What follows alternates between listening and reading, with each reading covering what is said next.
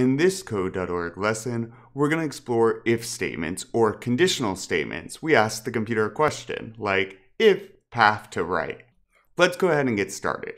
This is code.org. Let's see what we're doing. Ooh, let's get started. Sure, Steve it is. You need supplies for your voyage ahead. Collect a boat from the chest. Got it. Okay, so if I'm good at this, I'm good at normal Minecraft, it will be a great day. Let's hit run and test. Okay, we have 2 blocks, 1 move forward. We're supposed to use 3. Can I just move forward 1 more? Let's try. Ooh, we got a boat. We got a boat. Victory. Onward. So let's remember code is always going to run in order. Boats are much easier than swimming in open water. Head to the end of the dock and hop aboard. So I have 1 block here and I can use 5. Look, I'm just going to try a move forward, maybe a turn right, and a move forward. With code, you can always be wrong. Let's test. Up, and so it looks like I need to move forward 1 more time. 5 out of 5 blocks. Let's try that out. Boom. Go, Steve, go. Yeah. Awesome. Onward. All right. So now what do we need to do? Grab the oars and pilot your boat across the open seas to catch the cod. Okay. So I have 1 block down. Let's see. That's my fisha. We're going to eat a fishy. Or maybe keep it as a pet in a really nice, kind way, I guess. For vegetarians. You know. I'm just testing stuff out. So if they gave us 8 blocks, I'm going to assume that we're going to use that many? Who knows, though? Wow, that's a lot of move forwards in a row. 8 out of 8. Let's see if that gets me there. Go, Steve, go. Yeah. Yeah. Onward. Okay. Video. Thank you. Let's feed the cod to the dolphin. Goodbye, cod! Use a repeat until block to get across the ocean. So a repeat block, or a loop as it's called in programming usually, anything inside of it will just keep happening. It repeats, obviously. So if I put a move forward here, repeat until goal. Well, what's the goal? To feed the dolphin. So hopefully Steve will keep moving forward till we get to the dolphin. Move forward. Are we at the goal? Nope. Do it again. Do it again. Do it again. Boom. Onward.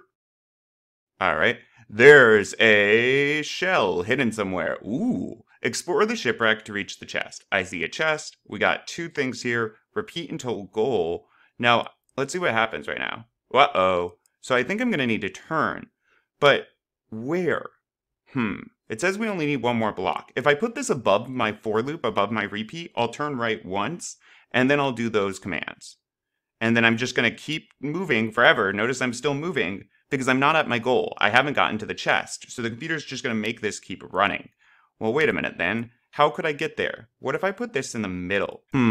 Or maybe the trick is, well, be wrong. Keep testing stuff. What if I turn right first? Let's see how this goes for me.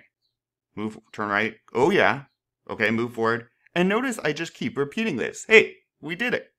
So placement in a repeat loop really matters. Onward. All right. Looks freezing out there. Catch the salmon, okay, on your way to the underwater ruins. Oh, we can use up to 10 blocks. Cool. So I'm just going to throw some stuff down. I'm guessing move forward twice there. I really don't know. Let's go ahead and do a turn right. Let's move forward twice. Maybe a turn left at that point. Making this up. Move forward. Let's see where this gets me. Please don't drown. Please don't. Uh-oh. Forgive my driving. Think they're going to be 3 each time? Okay, please don't drown. Yes. Boom. Boom, boom. Okay, yes. Yes. Uh-oh, and we're still not there? Well, so I think I can turn right and move forward, and that should get me there, but look how many blocks I've used. So let's take a look. Am I repeating myself anywhere? Move forward 3 times, turn right, 3. Move forward 3 times, turn left. So that should get me there, but what if I say, boom, look at this, move forward, move forward, move forward, move forward. I think I will need another move forward to get to that fish, and if I had to turn left at the end, would it matter? Would it change anything? No, if I get the fish and turn left. So look, instead of redoing this twice to get it, goodbye, I could repeat it twice, or what's my goal? To catch the salmon. So let's just ask the computer to do all of this until I get to my friend the salmon. And it should, zoop, zoop, zoop. It's going to hit the bottom. It will go back, move forward, move forward, move forward, turn right, move forward, move forward, move forward. I turned left and fish for dinner. Onward. Okay, let's see what we got. You found the underwater ruins. Search the sandstone for a chest containing prismarine treasure. Okay, so I have 4 blocks here and I can use up to 7. I need to search the sandstone. What I often will do is test stuff out before using this, just to see what's going on. So it looks like I need to get to here. I'm going to speed through me throwing down code and trying to figure stuff out, which you should always do too. But notice, okay, so I need to move forward a bunch, turn right, move forward. So all I have to do is move forward and turn right. Let's take a look at a repeat, because we're only allowed 7 blocks, way too many. Repeat until goal, move forward. If. Oh, interesting. So if I'm asking the computer a question there, and what I'm saying is, hey computer, if there's a path to the right, turn right. So the only time we will, well, I haven't said turn right, but I'm assuming if there's a path to the right, let's turn right. The only time we'll go right is if this is true. So the computer will always move me forward one, and then I ask it a question, hey computer, is there a path to the right? If the computer says true, yes, then it says, okay, turn right. Say the computer says false, nope. Well, if it's false, we skip over it, hit the bottom, and repeat and move forward. And it asks us again, oh, still no path, hit the bottom, back to the top, move forward. Oh, yes, this time we'll pretend there was a path. We would turn right, hit the bottom, back to the top. So it asks the computer a question, right, that's true, we turn right, right, that was true, boom. Awesome. And we only used 5 blocks. Onward. First, icebergs, now lava. Get through this volcanic island and find the tropical. So I'm going to start throwing down code because it's the easiest way for me to think. I don't know how many times. I bet I can't go over that. So I don't know, maybe 6 of these guys. And then turn right. Well, this is already getting way too much. And we're only supposed to use 7. And I'm still not there. So rather than doing that, I'm guessing I'm going to do a repeat like the last level. I'll repeat until goal, and I'll just keep moving forward. However, at some point I can tell, look, I got to turn right here. It looks like a right turn here. And way down here, I need a right. Okay, well that should give us a clue there. We're only turning right, so, But we need to ask the computer before doing so. So let's see. If there's a right path, then turn right. Now when I hit run, this repeat will keep running. Each time I move forward, we ask the computer, hey, is there a path to the right? If there is, I turn left, because yeah. If there is a path, we will turn right. So each time, every time the computer checks, it moves forward and then it checks if there's a path. Only if there's a path do we turn. Otherwise it skips over that, goes back to the top, moves us forward, and we ask that question again. Onward. You made it to the reef. Now search for the heart of the sea. Use blue and red coral to reach the treasure chest. Okay. Oh, I see what they're saying. Interesting. So let me just start testing stuff out. Let's say I'll move forward, I don't know, 5 times. Always just start by messing with it, by playing around. That's how you figure out your answers. At least it's how I do. All right, I'm going to turn right then. This one's tricky. Well, I guess I might as well use their hint. It says to use the coral. First, I know I'm going to have to use a repeat. It's what we've been doing. So I'll just keep going forward. Now, the first block I get to is I guess that's the blue coral. And what should I do there? Should I turn left or turn right? Well, I'll say, and I'll put it in this repeat because I want to keep checking for it. If I'm standing on blue coral, or I guess swimming on it, what should I do? Well, this time I'll move right, so I'll just stick to right. Okay? And then, do I ever get to red? There maybe? Well, what would I do there? It looks like here, I would maybe want to go left. Let's try it out. So now, each time this runs, the repeat block will run. I will move forward. 2 things then happen. After I move forward, I ask the computer a question. Hey, am I currently on blue coral? If that is false, if I am not on blue coral, I don't turn right. The computer ignores this block thing inside of my blue mouth thing, right? I don't turn right. I'm asking the question. Next up, I say, hey, you computer, am I standing on red coral? If I'm not, then it skips over the left and I just keep going. Say I move forward again. I'm not on blue coral, so this is false. It does not turn right, but this is true. The computer's like, yeah, you're on red. Well, then my character will turn left, hit the bottom, back to the top. Each time we check and we respond to if we're on blue or red coral. If we're not, the computer should do nothing. Let's see here. Looking good. And again, it's just going to keep going until we hit our goal. We move forward. If we're standing on the coral, we turn. Boom. If statements or conditional statements are super important to programming. I'm glad we're getting used to them now. There is a squid hiding somewhere in this ocean monument. Can you find it? Yeah, it's right there. Next. Just kidding.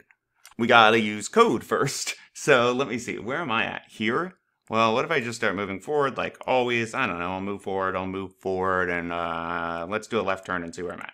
Boom, boom. Well, obviously not there. I can only use 9 blocks. So I'm going to assume, like I have been, I'll need a repeat and a move forward. However, I'm also going to need to turn. Well, they help us out here if I'm standing on a sea lantern. Oh, well, there's one. So if I'm standing on a sea lantern, what do I want to do?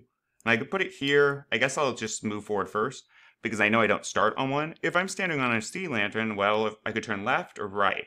If I turn right, boop, boop, then I'm here. Then I could zoop, go here, turn right. It looks like to me, I would want to turn right. Now keep in mind, this is an if statement again. So we will always repeat until goal, and we'll move forward until we get to the squid. However, the only time we will turn right, notice, is if we're on the sea lantern. If we're not on the sea lantern, we hit the bottom of the loop, go back to the top, move forward. We check again. Say this time we are on the sea lantern, then we turn right, hit the bottom of the loop, move forward, check again. If we're not, we skip over it, and we just keep moving forward. Onward. All right, build a wall prismarine around the black concrete. This will activate and conduct. Ooh, complete your challenge. All right. So it looks like I'll need to place prismarine and then move forward and then place and move forward and place and move forward. I think I would keep placing, place and move forward. Let's see what this gets me. Oh wow, and I'm still not placing enough. So obviously this is a lot of repeating myself. I don't think I want to move forward there. It looks like I'd want to turn right. Okay, then what am I going to want to do? Well, I'm going to want to move forward and then place, then move forward and place, then move forward and place. And look, what am I doing right now? Well, I'm repeating a whole chunk of what I did before. Move forward, place, move forward, place, move forward, place, right? So instead of doing that, and what if I took off this last one? Boom, because it doesn't matter whether I move forward or place first. Instead of doing all that, let's try something like, how many sides are here? Or we could repeat until we start the electricity. Let's try this out. And it goes back around. And so I will repeat this until I get all the way around. Now this is a great solution. However, there's even a more efficient one. I can use even less code, and I hope you're yelling at the computer because you see what I mean. Let's go ahead and take a look at how to do that. So instead of doing place, place, place, place, that's also repeating myself. So why wouldn't I put that in a loop? But if I put this in a loop, I still have to turn right sometimes. So there's a few ways I could do that. I could do something like this. I could do a 4 here, because I know there's 4 sides. So I'm just going to keep, I can actually do a, how many sides? 1, 2, 3. Okay, so I think I need to do 4 there, and then keep going, and then I can do my turn right here. Let's try that out. And I'll keep going. So this is one way, but there's also the other way. We've been using conditional statements or if statements. So I could also do something like this. Keep going until you hit your goal. If I'm standing on, well, I don't think that's sand. We just use that. If I'm standing on a sea lantern, then turn. Because each time we need to turn, there's a sea lantern. Several ways to get this, and the neat thing about programming is there's often several ways to be right. It's just if your solution works. And this one is pretty efficient, not a ton of code here. We did it! Victory! Onward.